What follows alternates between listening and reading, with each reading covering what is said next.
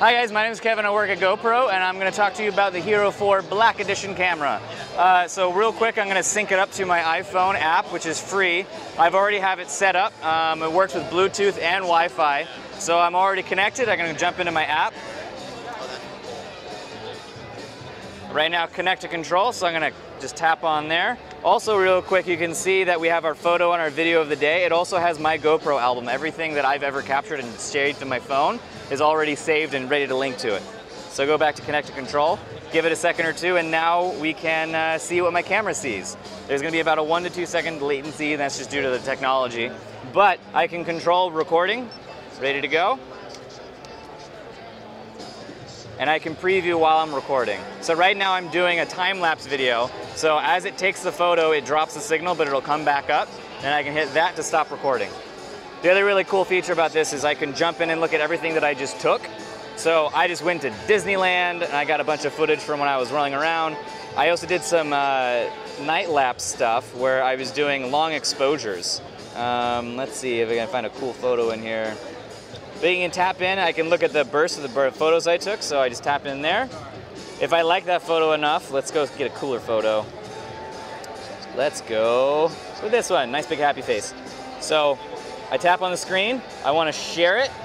I want to go to my GoPro album to save on my iPhone, and I want to download high res because I want to upload it to Instagram.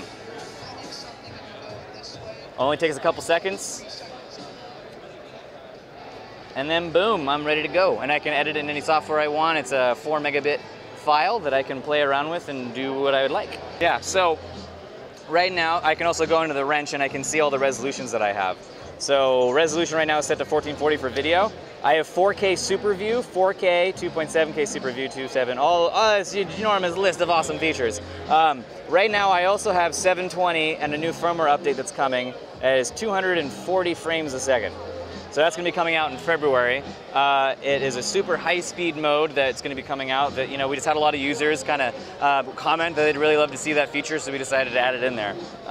You can also change your fields of view to customize what you're looking at. So especially for 1080, let's go to 60 frames a second. That's like our power mode. It's really good. So I got narrow, I've got a medium, and a wide field of view. I can turn low light off. What that does is that just changes your frames per second down to 30 if you're in a low light situation, so you get a little more out of your exposure. Another really important thing we have is ProTune 2.0, which is the same, you know, from 3 Plus and the Hero 3. ProTune 2.0 has auto controls and also limit controls for your exposure. So we've got white balance, color, ISO limit, a sharpness, EV compensation. We always shoot in ProTune to capture the best image quality possible.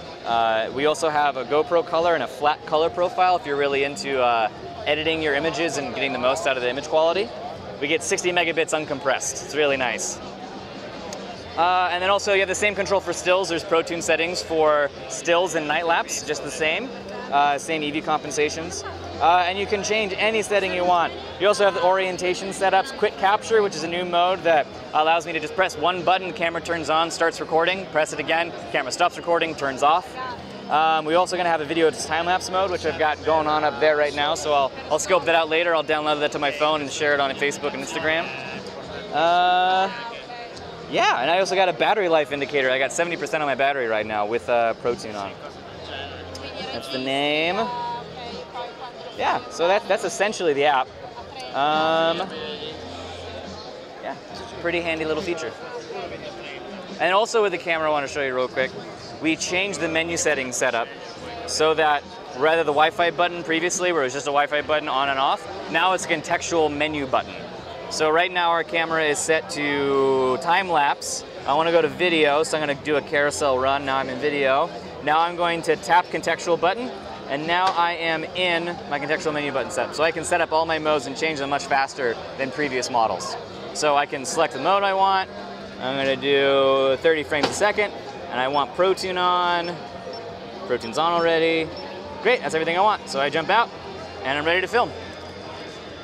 And also I've got my 3-way here, which sells for $69.99.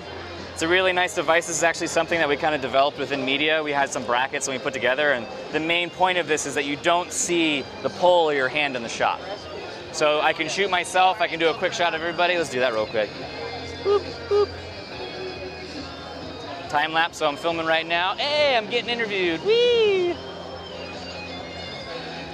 And we get a nice wide view, and I can open up in the app and share it right away. Another nice thing about this is that it has a tripod based out of the bottom. It just screws out. You can screw it in there. And if I just collapse this a little bit. Whoop. Standing tripod. And if this is a little too much, what I can do is just take the tripod bit, pop it off, and I can mount it directly to the tripod. So nice, handy little doodad that I take with me wherever I go. I had this with me in Disneyland the whole time, actually. So I was riding rides. They're very generous when it comes to using them on the rides. So I was wearing it, holding it, you know, as long as everybody's safe. Everybody has a good time, and I get to share the stoke. So that's about it for the Hero 4 Black Edition.